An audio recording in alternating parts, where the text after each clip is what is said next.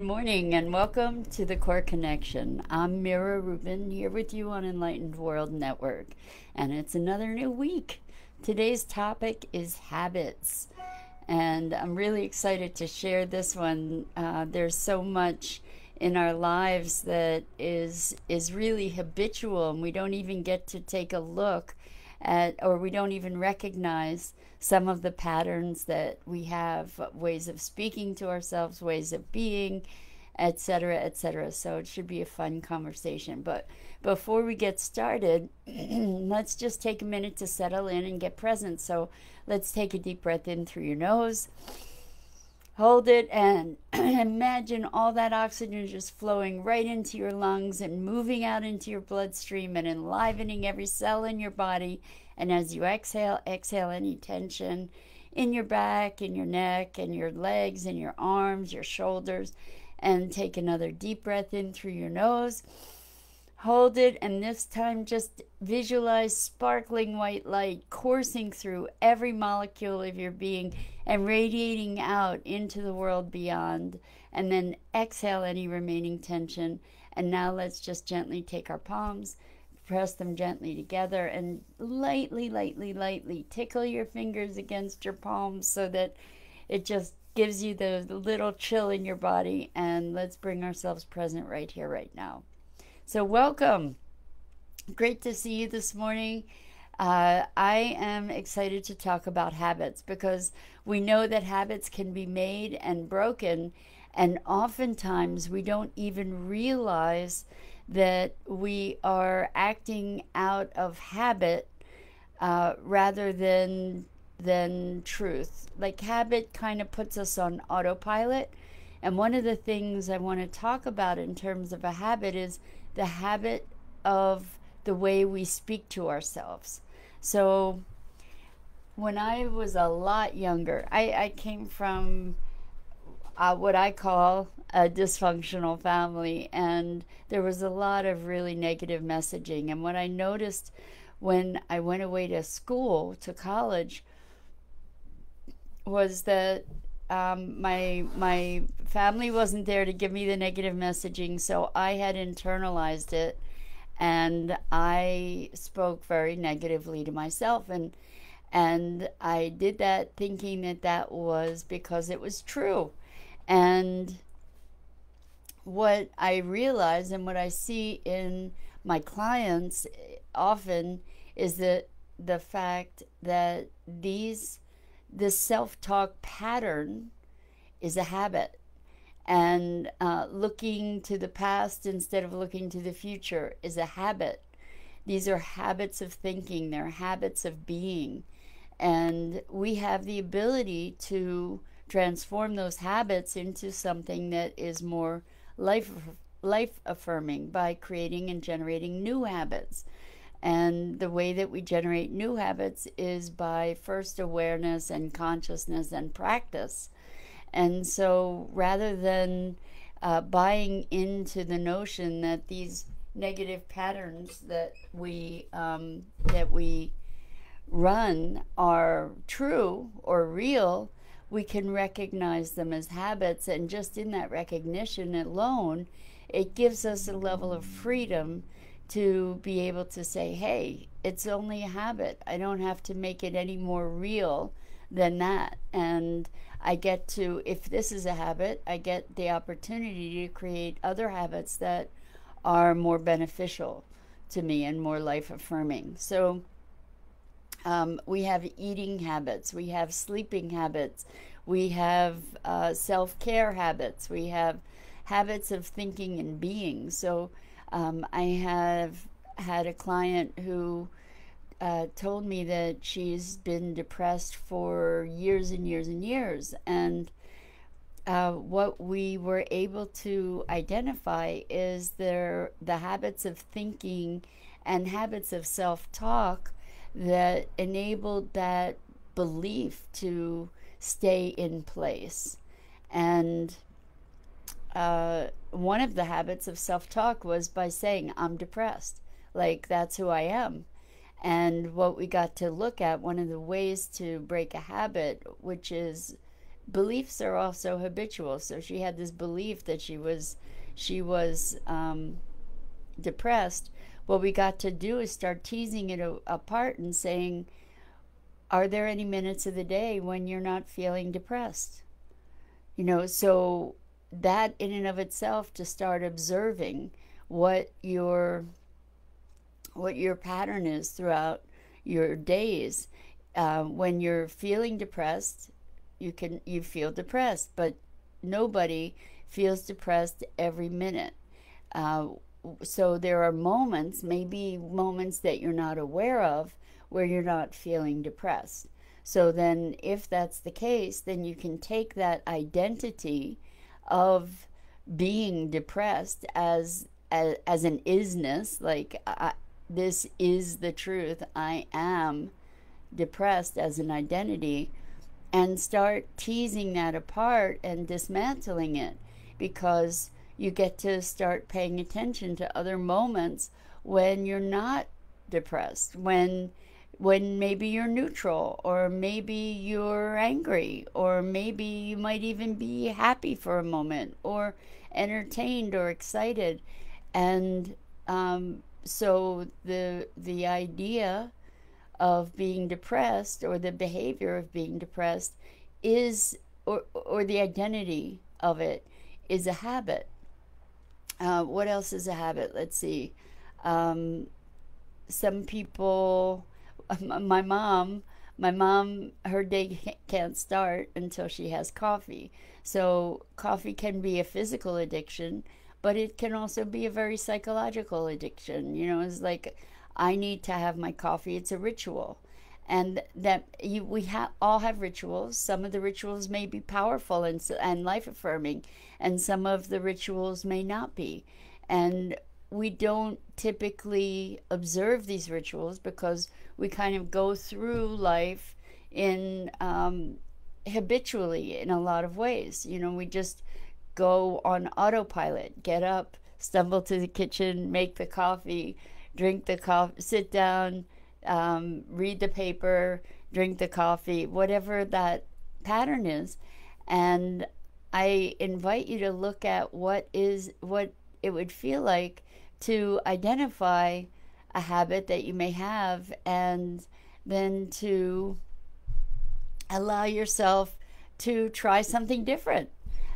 Break a habit. If you always sleep on the same side of the bed, maybe try sleeping on the other side of the bed every now and then, so that moving out of habitual patterning. And why would we do that?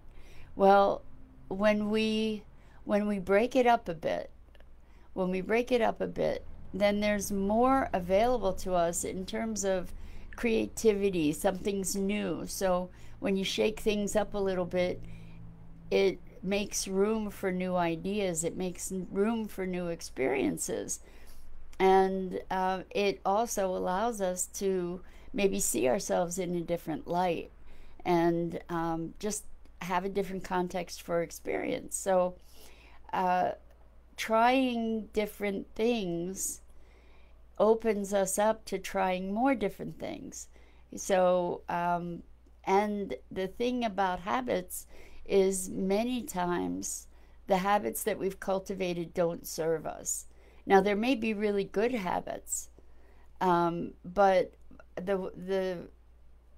and cultivating good habits is a really great thing. So for the same person who was talking about being depressed, we started creating a new habit of celebration. And so the way you create new habits is by practice. So for the celebration habit, which is cultivating gratitude and appreciation and joy, what we had her do is set an alarm on her phone for every hour or every couple hours, where when the alarm rang, she would just jump up and celebrate something wonderful happening, even if it was something like, I'm still breathing, so I'm celebrating that I am breathing and I am healthy, or I am celebrating that I can see, even fundamental things that we take for granted all the time. So creating this habit of celebration is kind of a wonderful thing. And when you're busy celebrating, it's hard to feel depressed. It's hard to feel uh, a victim in the world when you're celebrating. And so that's kind of a fun thing you might want to try is is create a new habit. So it could be if celebrating isn't your thing or you don't feel inspired by that, you could create a declaration that's a reaffirming, life affirming kind of declaration. And like, I am invincible or something like that. And you can put that on a timer. And when you do it, you want to get your whole body and being into it. It's like, I am invincible. And feel it in your body. And even if you feel ridiculous the first while that you're doing it, what happens is that you're reprogramming your neural network. You're reprogramming all the wiring in your being to be able to stretch into this new experience of feeling. And what happens is you create new patterns and habits. And why not create habits deliberately that we enjoy or that support us, rather than being under the sway of habits that have unconsciously developed. So let's see, we talked about self-talk. Let's see, habits of being can be even things like the way that we dress. So I tend to want to simplify things for the way that I dress mostly. So I just wear certain clothes over and over again, and um, or I have multiple versions of the same clothes. I'm not saying I wear my clothes every day and on and without washing them or anything. But what I'm saying, for me, I simplified. That was a new habit for me, was to simplify. And I can, if I want to just shift things up, I'll wear something different, something that is maybe unlike me. Um, we can do all different kinds of things to shift our habits around. Maybe you always eat at the same time every day. That might be something to switch around. Or maybe you eat at all different times, and switching into eating at the same time every day would be a positive habit. But what if we got to design our habits? What if we got to decide the habits that are going to serve us? So for instance, maybe getting up in the morning and getting on your phone and checking email might not be the best or most productive or supportive thing for you right away. Maybe there's a way to create another habit where you look at emails twice a day and only twice a day, and that way you don't get bogged down and caught up into that, and you can schedule that. And um, maybe that's a great habit to cultivate, or a habit of meditation, and finding the time to incorporate this. And actually, what I see with a lot of folks is that the things that we schedule are the things that we consider must do's. And when it comes to the things that are for self care, those things go by the wayside because we don't prioritize them as much as the other things in our lives. And we've all heard the notion that on the plane, get your oxygen mask first if there's an emergency, so that then you're in a place to be able to serve others and help others. So we want to do the same thing in our own lives. So if meditation is something that supports you and you want to create a new habit around that for yourself, prioritize that, set that up so that you can do that first thing in the morning, or that you do that at a certain time through the day, but put it in your schedule as a priority, as important as everything else, or anything else. Because if it's something that nurtures and nourishes you, you need to be able to recharge your own batteries in order to make a difference in the world, right? So I'm wondering if any of you listening are thinking about habits that you have that you would like to change, or new habits that you would like to develop. You know, what kind of habits do you have that serve you, and what kind of habits do you have that don't? Because certain habits can sort of suck the life out of you, whereas the others are really life affirming. Like maybe it's a habit to eat in front of the television, and if that's the case, maybe there's room to find something else. You know, maybe there's room to just really try having a meal with no other distraction, and just be present to the food and what the activity is of consuming that food. So I'm wondering, for any of you listening or watching, are there any habits that you have that really deeply serve you, that you would like to share?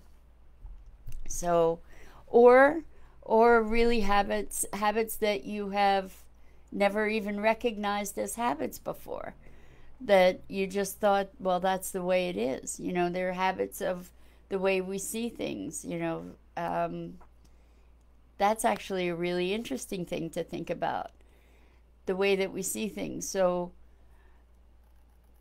it's the question of half full, half empty, right? If I'm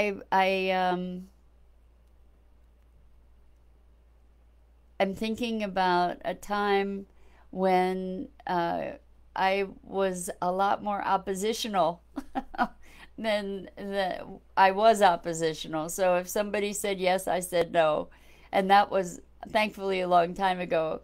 But I was always looking for what didn't work, or what was wrong, or what didn't meet my expectations, or what didn't meet my standards, whatever. And noticing the things that don't work is a habit that is kind of a recipe for disappointment, right? If you're always looking at what's not working, what should have been done different, what should have been better, that's kind of an unhappy place to be. So what about looking at what does work? And over the years, I've cultivated the capability and the perspective to look at what does work. And now, in pretty much any situation, I have the predisposition to be looking at what works, and how to even improve it more. And that's different from saying what's wrong and I'm going to fix it, right? It's a different experience of being and feeling, and also creates very different interaction with people, right? Instead of being critical all the time, there's room for appreciation and acknowledgement when you can see what does work. So how about you? What do you notice in your life that is a habit that you've cultivated, that you've looked to really develop, and how is that serving you? Because oftentimes I think what happens is that we become the victim of our habits, in a way, in that we don't have any control, we don't exercise control, we don't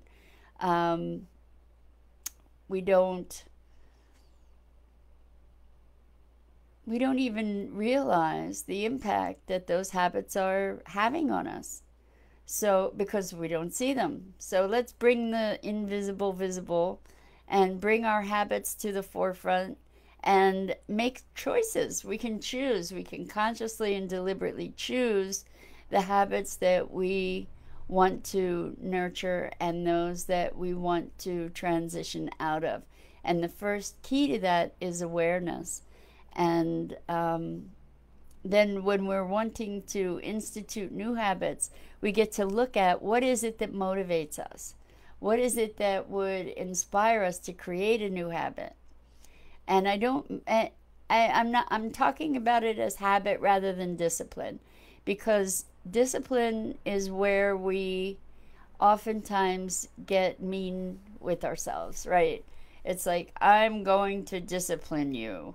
I am going to beat you into submission. I am going to dominate and control you, oftentimes when we talk about discipline, versus creating a habit. It feels different, right? Like, if you are bad, you get disciplined. If you're creating a habit, you're learning something new. You're creating a new pattern, and it's a whole different feeling to it than I'm going to discipline myself into doing something different, right? Habit is more of an invitation. So join me here. Tell me, what kind of habit do you have that you're looking to change, or that you have changed, and how has that impacted your life?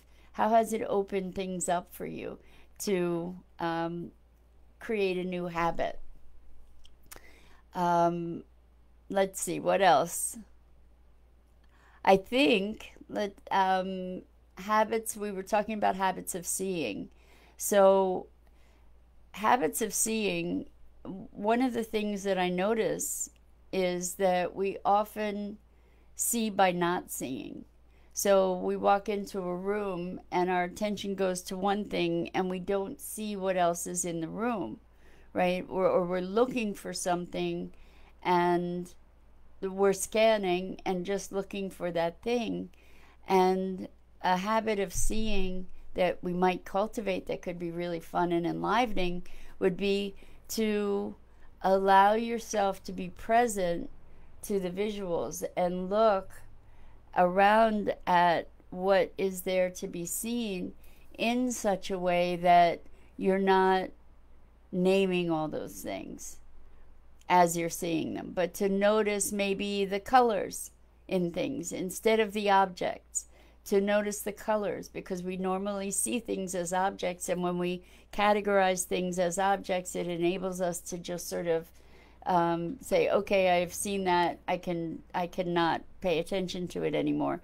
And the thing is that in naming things, it gives us a way to dismiss them. So I just invite you to try seeing differently. What would it be like to give yourself a few minutes to just look at the colors that you're surrounded by and notice them?